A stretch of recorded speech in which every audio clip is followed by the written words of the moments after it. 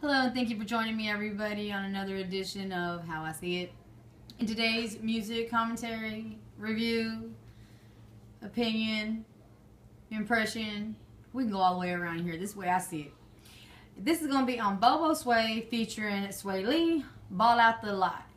Now, I went ahead and just going, first and foremost, first impression I got on this video, because I've never seen Bobo Swae.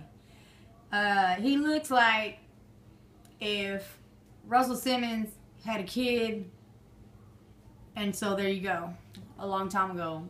Anyway, I'm starting to think all these boys are family. It says Bobo Swae and Swae Lee, so they take that word and they make it unique. It's called Shrimp Life Crew. And so, anywho, let's just get past it. I like it because it's beaty. You got a storyline there going on. It's not like, you know, the interludes, you know what I mean, catchy. I bought out the lot. You just gotta listen to it. It's good. I like it. I like anything these boys do, because I'm thinking that they're learning how to build like a crew. First of all, a lot of people, I'm sure, is gravitating towards them like magnets, still in their style, still in their swag. Just and no, when I see Swae Lee, every single time he got sunglasses on, I gotta wait till he takes them off just to know he ain't Jaden. I ain't gonna lie. I ain't. Anyway, and you always pick up on their style too. So I was looking at that. Bobo ain't got really no style. They didn't change. Like normally they'll do like set changes and stuff. Change their clothes out. I did see the other streamer boy in the background. They're just all like puffing it up like they do, sponsoring, you know, some Raw. And another, you know, cigarillo type thing.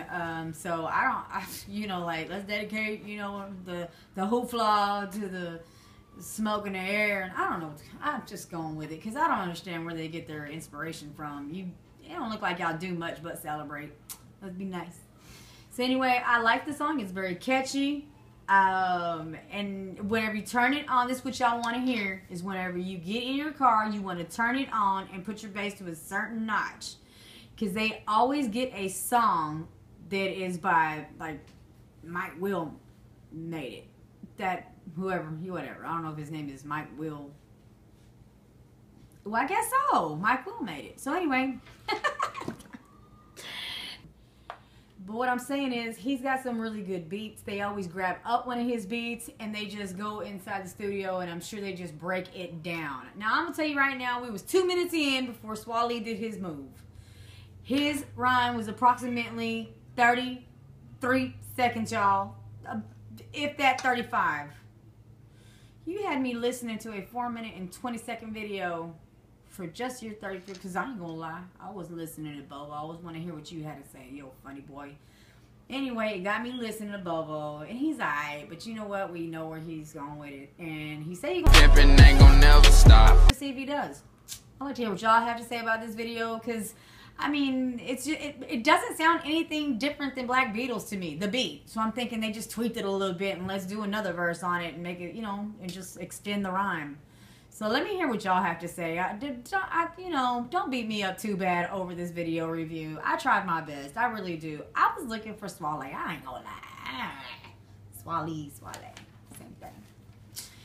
I'm gonna go ahead and wrap this up, y'all. Please leave me a comment in the description box below. But you heard me.